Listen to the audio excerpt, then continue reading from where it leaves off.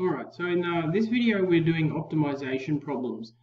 Previously we've done optimization problems, but we've always known what the function was. This time we're going to do some optimization problems where we need to create the function ourselves. So typically this is going to be some sort of word problem. You're going to have to interpret that word problem and then come up with a function that you can optimize. Let's take a look at one. So here's our so these questions are all very, very similar in certain ways. One of them is that you have to actually interpret the question itself. Now, this is asking for a stained glass window that is in the shape of a rectangle with a semicircle on top. So that's a stained glass window that looks like this rectangle with a semicircle on top. You get the idea. All right, so there's nothing there. Now, it says if the perimeter is 6 meters, so all the way around that shape, along this, around the semicircle, along this, and down this, the perimeter equals 6 meters. Okay. Find the dimensions of the window with the largest area.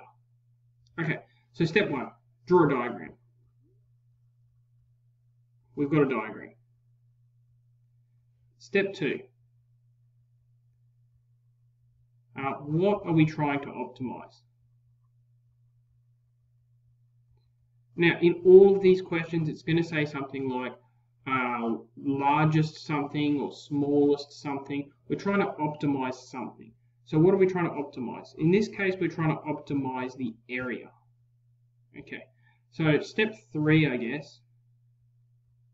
Now, let's write what we're trying to optimize. Area. Step 3. Write basic area formula for this shape. Okay, so we know that the area of this shape, area, is going to be equal to, now whatever the dimensions of this rectangle are, plus whatever the dimensions of that semicircle are. Okay, so the area of that shape is equal to the area of the rectangle. This is a really basic formula. We'll tidy this up in a minute. Plus the area of the semicircle.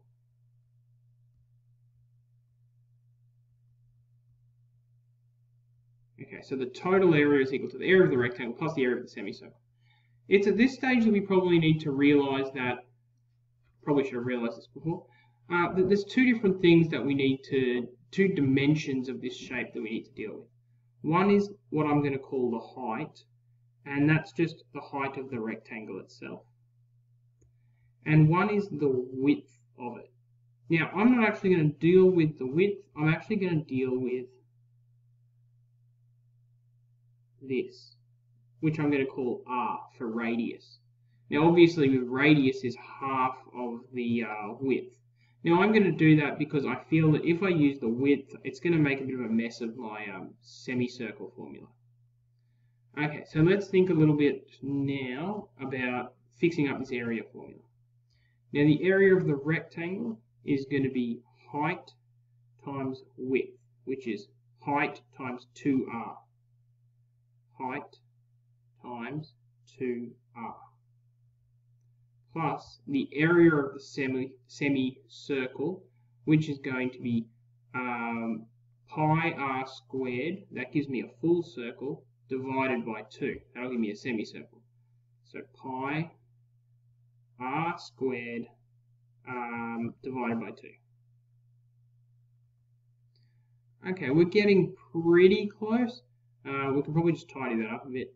2hr plus pi r squared on 2.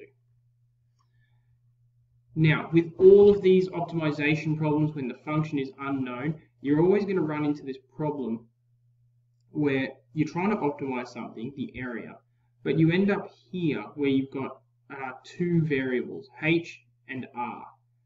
That's a problem for us. We need to find some way that h and r are related, I guess. So let's think a little bit about how are h and r related. Now the secret, and this is really step 4, I guess. Step 4, how are the two variables related? Now they're related by this extra piece of information in our question. If the perimeter is 6 meters. So our H and our R are directly related by the fact that the perimeter is limited to an exact value, 6 meters. So we can now write some sort of formula, and you'll always write this second formula that allows you to relate these two variables. So the perimeter here is equal to, and now let's think about what our perimeter is equal to. Our perimeter is equal to H plus 2R's plus another H, so H, 2R's, a H, plus, now the circumference of this semicircle, remember that the circumference is pi d, which is, or another way you can think of it is 2 pi r. So 2 pi r divided by 2, so 2 pi r, that gives you a full circle. And then if you divide it by 2, that'll give you a semicircle. And then if we look at this, those 2's cancel each other out. So the circumference of a semicircle is simply pi r. Pi r. We are getting really close here. We can now say that 6 is equal to h plus h, 2h, plus 2r plus pi r, 2 plus pi r.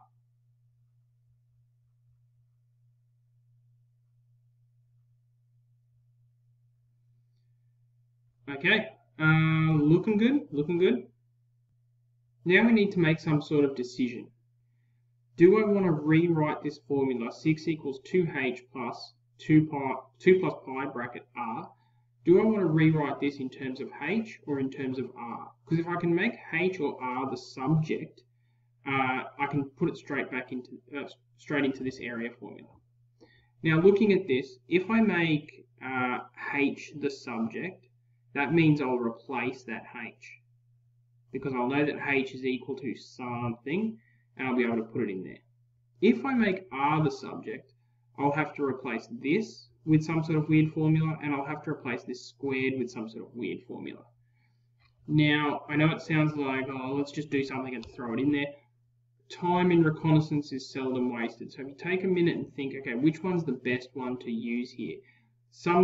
Either you'll make it really easy on yourself, or you'll turn the whole thing into a big mess. So I'm going to make h the subject, because I want to replace h. Okay, so making h the subject, I'll have 6 minus 2 plus pi r equals 2h, oops, not capital H, equals 2h, and then I can divide that whole thing by 2. 6 minus 2 plus pi r all over 2 equals h. So now I know that h is equal to 6 minus 2 plus pi r all over 2. Okay, real mess here. Let's see where we go next. Okay, so now that we've done that, we can take this whole formula, 6 minus 2 plus pi bracket r over 2 equals h, and we can replace that h that already exists there. This is going to be a real monster of a mess. Okay, we're going to put it there somewhere. So, area equals 2 times 6 minus 2 plus pi r over 2 times r plus pi r squared on 2. Whew. This is good though. You can see that we're optimizing the area, and now we have a full formula in terms of r. Now all we need to do is find a turning point for this function. Now, I might try to tidy up this function a little bit. It's probably, I guess, optional because you can probably shove this straight into your calculator. Let's see what we can do anyway. Area equals, those 2's are going to cancel each other out, which is going to leave me with bracket 6 minus 2 plus pi r times r plus pi r squared on 2. Now, if I expand this set of brackets, I'll end up with 6r minus, I might put that r in the front, r times r is r squared, 2 plus pi r squared on 2. It's gotten to be a real mess here. We've got area equals 6r minus r squared bracket 2 plus pi r squared on 2. We're going to get there though. Area equals 6r minus 2r squared minus pi r squared plus pi r squared on 2. Now, you can see these are all like terms, minus 2r squared minus pi r squared plus pi r squared on 2. They're all r squareds. Let's approximate pi as a decimal. That's going to make our life really, really easy here. Now, when we do that, we end up, when we group this term, and this term, we get negative 3.57 r squared. Negative 3.57 r squared, and we get 6r. That's something we can really work with.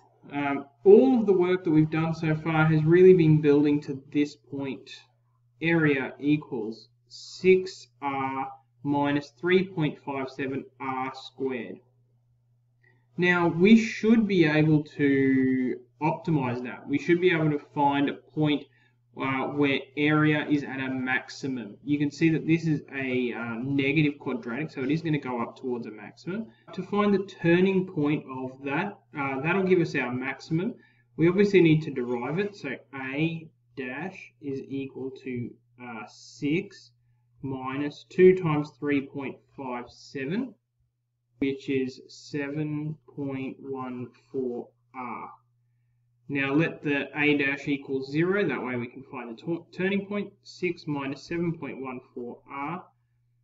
Now to solve that, it's going to end up being r will be equal to 6 over 7.14. I'm skipping a step there, but you guys should be able to figure that one out. 6 divided by 7.14. And that gives me an answer, r equals, let's take another look, 0.83, let's say 0.837. That's pretty awesome. That's something we need. Now, we were asked in this question to find the dimensions of the window with the largest area. We weren't asked to find the largest area, the dimensions of the window with the largest area. We have one now. We know that radius of this thing is 0.837. Now, obviously, we can find that length there by doubling that number. So that's going to be 1.674. Now we have one of the dimensions, we have that width along there, we just need to find that height. And we can do that by putting 1.674 into that equation, because we know that height is equal to 6 minus 2 plus pi r over 2. I'm going to put that in there now, and we'll see what we get. Sorry, I'm going to put 0.837 into there now. Now when I do that, I'm going to get a height of 0.848. I'm just going to draw that in there, 0.848. Okay, you can see that this stained glass window is going to look really silly. It's twice as wide as it is high. If you actually drew the thing, it would look something like this. Which isn't much of a stained glass window. As often is the case with these things, when you're doing an optimization problem, the answer that gives you the optimal area or optimal perimeter or optimal whatever it might also be out of question just because it looks silly or it's unworkable for some other reason. Okay, there's been a lot going on here, but the steps are pretty clear. Read a question, draw a diagram, figure out what you're trying to optimize. In this case, we were trying to optimize area. The next step was to write a basic area formula. Area is equal to the area of the rectangle plus the area of the semicircle, and we kind of played with that a little bit up to that point. Now the problem, of course, when you do that is that you have two variables, a h and an r. Now when that happens, find a way that those two variables are related. You can always find some sort of formula that relates them, and you can make one of them the subject. In this case, we made h the subject. There we go. Once you've made h the subject, you can plug it back into your original formula, keep going until you end up with a nice, neat formula, something that looks like that. Derive, find the turning point, and then once you have something, you should be able to find the other something. Whew, this has been a long one, guys. Thank you very much. Sorry for the mess on the screen there. Please make sure that you work through some of these modeling and problem solving questions. They're big ones, and it's really what optimization is all about.